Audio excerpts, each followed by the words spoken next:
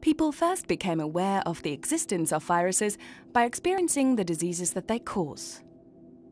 This fact inevitably led to certain preconceptions regarding viruses. For example, in Latin, the word virus means poison.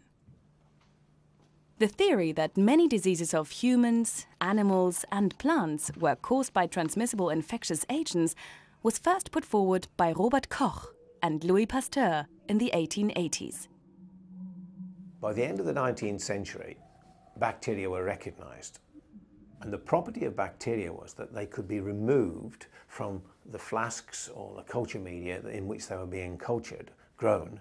They could be removed with filters, and the filters removed them simply because the pore size in the filter was smaller than the size of the bacteria. So you could effectively sterilize the culture medium, remove the bacteria by passing it through a filter. However, the surprise was that the fluid that came out, which no longer had bacteria in it, could still cause infections, could still cause disease. At first it was thought this was a toxin or a poison of some sort, but it was quickly realized that it could be transmitted between hosts and cause transmissible disease. And this was the discovery of viruses and, of course, the beginning of virology.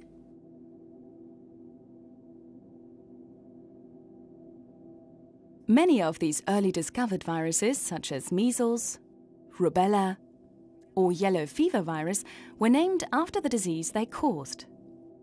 Others were named according to the place where they were first isolated, like, for example, West Nile virus. Clearly, this was a rather arbitrary system of identifying viruses. In the early days of virology, little could be done to investigate the physical nature of these extremely small infectious entities, which could give rise to disease.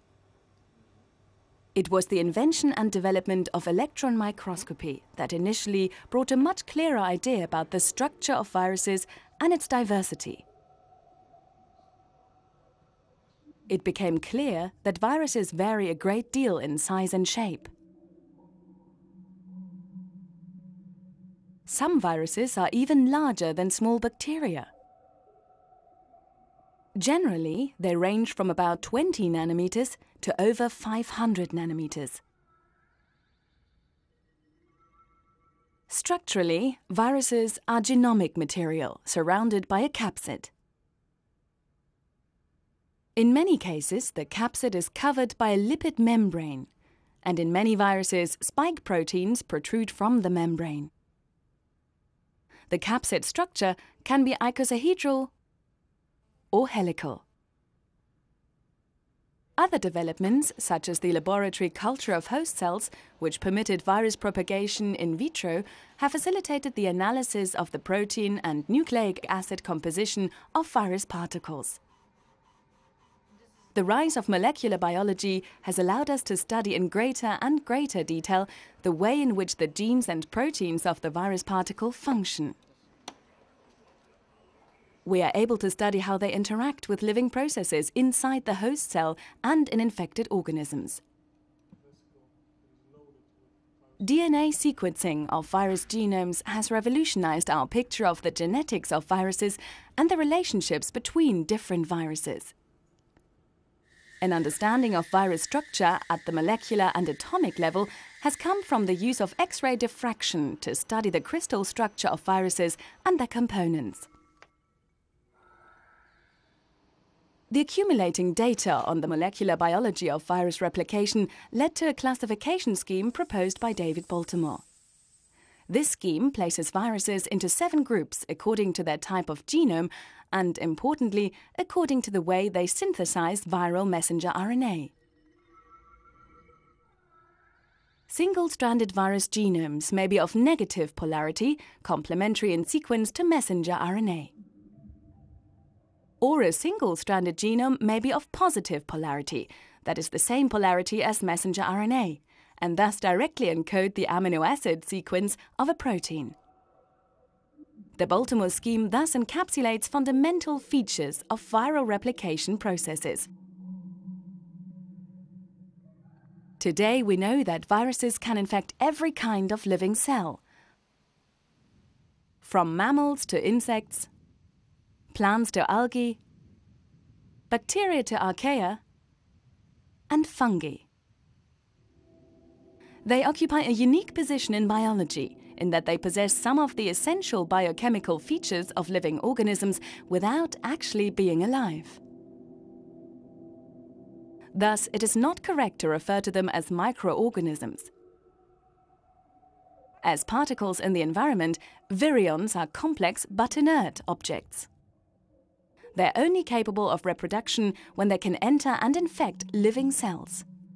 They effectively hijack these living cells and force them to act as hosts in which to reproduce themselves. Taxonomy of viruses is a very complex subject for the simple reason that viruses can't be classified in the same way that higher cellular organisms were classified. For years, virologists argued about the ways in which they should classify the viruses, and the International Committee for the Taxonomy of Viruses, ICTV, was formed to try to come up with a rational, structured way of classifying viruses. Modern virus classification, or taxonomy, is a rational and robust process. It's based mainly on the morphology of the virion, the physical and chemical characterization of its protein and nucleic acid components, its mode of replication, and on the nucleic acid sequences which form its genome. These are all characteristics of the virus itself, rather than properties which emerge upon infection, such as host range or disease. Today, the ICTV recognizes 73 virus families and 24 genera that are not yet assigned to families. Once arranged into the categories of order, family, subfamily, genus and species, diagnosing virus diseases and studying virus epidemiology becomes easier. For example, viruses in an outbreak will usually be sufficiently closely related in terms of their sequence to enable phylogenetic trees to be produced. These trees will allow precise relationships between various isolates to be inferred. Hence, the geographic and temporal structure of the outbreak can be analyzed. Virus taxonomy delivers a structured format for the identification of viruses, for disease diagnosis, and for the characterization of new virus isolates. It provides a data set for the development of antivirals, vaccines, and even disease control strategies.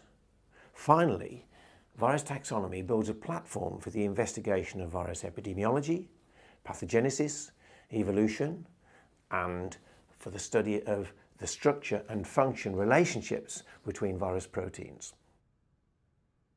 Now let's take a closer look at two major and important groups of viruses: the positive-stranded and negative-stranded RNA viruses. All viruses with negative-stranded RNA genomes have helical nucleocapsids, and some of them have segmented genomes. As their genome cannot act as messenger RNA, they need to carry an RNA-dependent RNA polymerase already packed into the virion. All viruses of this group which infect vertebrates are enveloped.